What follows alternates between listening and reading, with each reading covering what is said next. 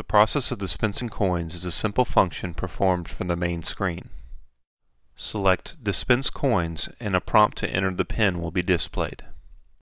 Follow the process for logging in using the touchscreen interface.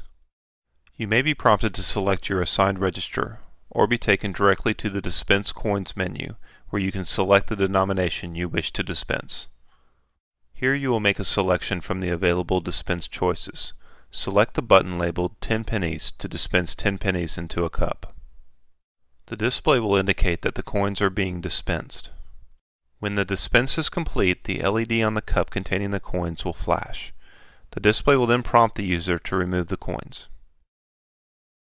The main screen will then be displayed and the Dispense Coins button will indicate the delay time for the next dispense. The Buy Change feature will require the user to insert bills into the bill acceptor before change can be vended. Select Buy Change from the main screen and a prompt to enter the PIN will be displayed. Log in using the touchscreen interface. After logging into the system, you may be prompted to first select your assigned register or be asked to enter bills into the acceptors. As bills are inserted into the acceptors, dispense selections equal to the deposit credit will appear on the display. To continue, press 50 pennies to receive change as 50 pennies.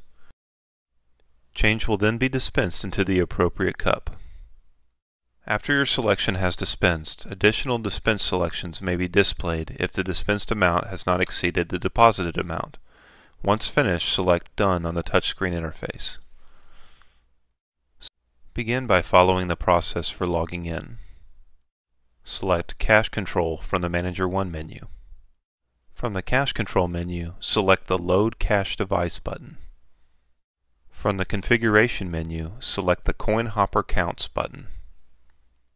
Add coins will add to the existing coin count total, and New Coin Count will erase the existing total and allow you to enter a new total. Select New Coin Count to continue. Select the button on the top left of the touchscreen to tell the system you will be loading quarters into bin number 1. Enter the appropriate number of coins you will either be adding to or replacing for the count. Press 280 then Enter on the left touchscreen to continue. This process will be repeated for all hoppers loaded. Follow the steps for accessing the coin vault and loading the appropriate number of coins to the corresponding hopper.